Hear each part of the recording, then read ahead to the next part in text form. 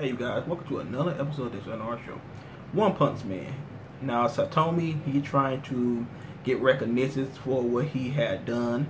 And a lot of people don't know who the fuck he is. So he's trying to get known and try to become a superhero with this astral exam that he's taking to show what he is actually capable of.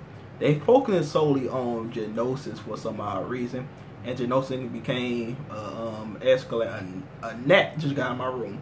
But anyway, Genosis became a S class or whatever, and Satomi became a C class.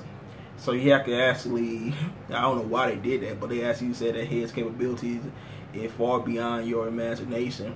And the teacher that was actually talking to him tried to fight on it, how showing who was boy, got his ass handed to him.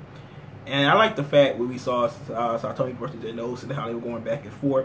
That was epic fucking classes, man. You know, Satomi just mostly on the defense that just dies all day.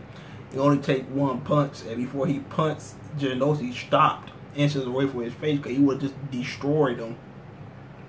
And Genosis know that this guy is on another level, but he kind of figure out why he on the level that he is on. But not even Satomi himself actually know why he's so strong. He don't know his actual, don't know where his actual strength came from. He just actually explained what he did in the training to get that strong. But it still don't make no sense to Genosis or anybody else around him to actually figure out how far this guy can go and why he actually came so far. I mean, he is a broken ass character, but it's still an interesting concept. Not to mention how the character act. He just be like bored and just be chilling, like with Genosis who like analyzing the DLC and trying to, well, it's like don't be analyzing it.